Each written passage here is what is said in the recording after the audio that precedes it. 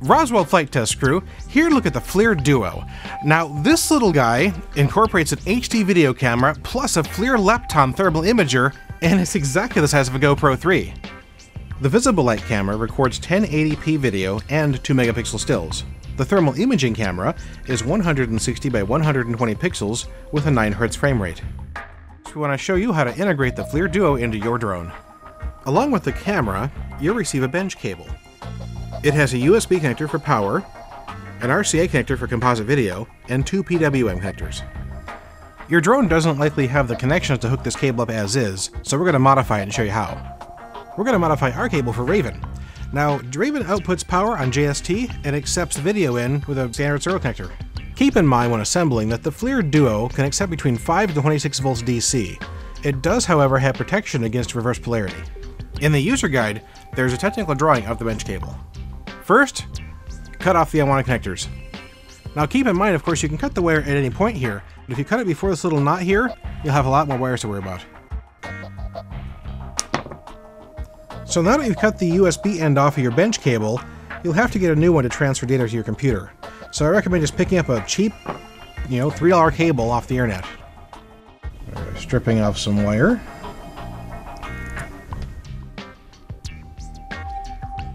The next thing we'll do is cut off the data high and low cables, the green and white. We won't need these to power the camera.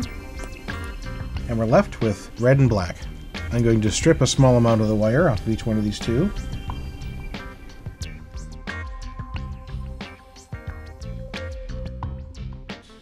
I'm going to attach a JST connector for power.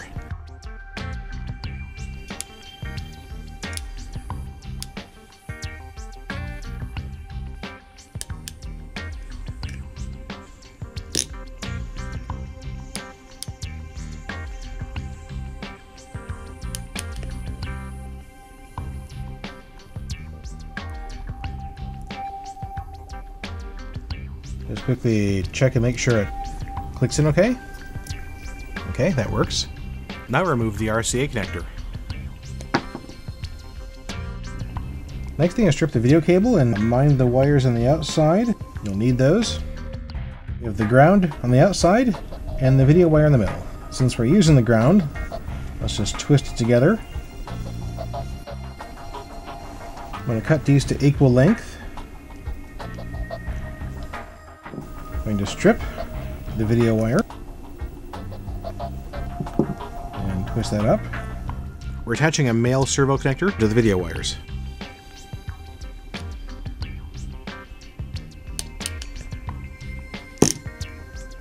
Other wire.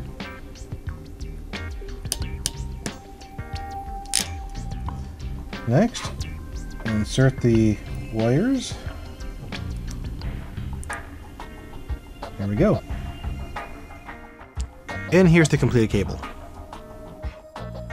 Okay, so I'm threading the cables into Raven here, and I've got power, I've got a couple of PWMs to hook up to the receiver, and of course the camera video output. I'm going to first plug the power in, so the power from the FLIR to Raven's power. I'm going to hook my camera switch up to the cable I made here. I'm going to connect my PWMs from the FLIR to a couple of cables from my receiver. This will allow me to go start and stop and change video modes. I'm going to mount the FLIR physically to Raven using a standard GoPro 3 frame mount. It actually fits perfectly inside of there, and the buttons all line up, which is the best thing.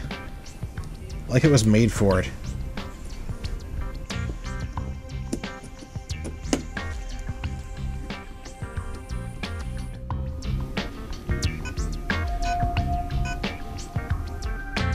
So this is the setup. We have Raven, we have the FLIR Duo mounted in the front here, hooked up on the inside. We're transferring to this screen here, and since we're using the PWM, we can control whether we're seeing visible light or thermal. Here we go. Thermal, visible light, good to go. Simple. So that was how to integrate the FLIR Duo into your UAS. Click subscribe now and you can watch our next video where we go in detail on this item. Anyway, hope you enjoy watching, see you next time, and fly safe.